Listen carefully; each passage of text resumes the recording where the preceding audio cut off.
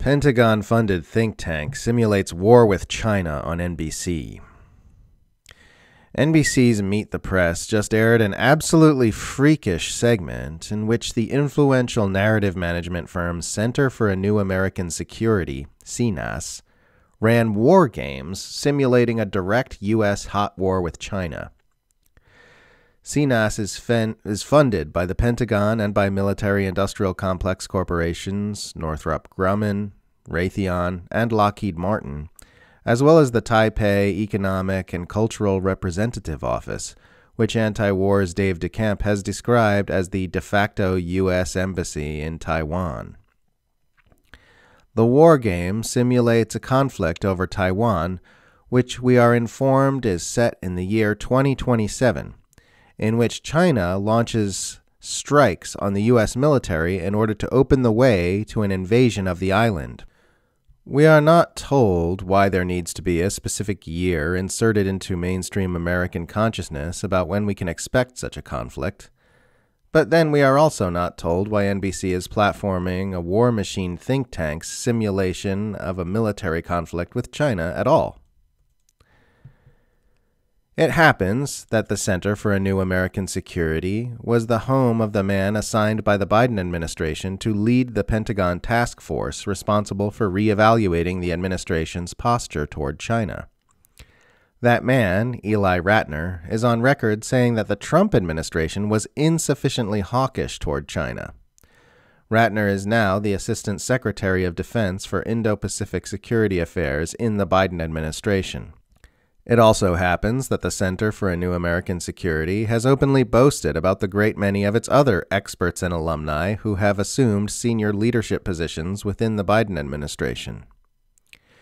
It also happens that CNAS co-founder Michelle Flournoy, who appeared in the Meet the Press War Games segment and was at one time a heavy favorite to become Biden's Pentagon chief, wrote a foreign affairs op-ed in 2020 arguing that the U.S. needed to develop, quote, the capability to credibly threaten to sink all of China's military vessels, submarines, and merchant ships in the South China Sea within 72 hours, end quote.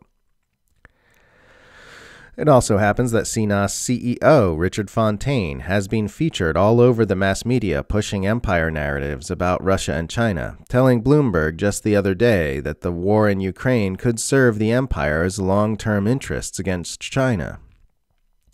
The war in Ukraine could end up being bad for the pivot in the short term, but good in the long term, Fontaine said.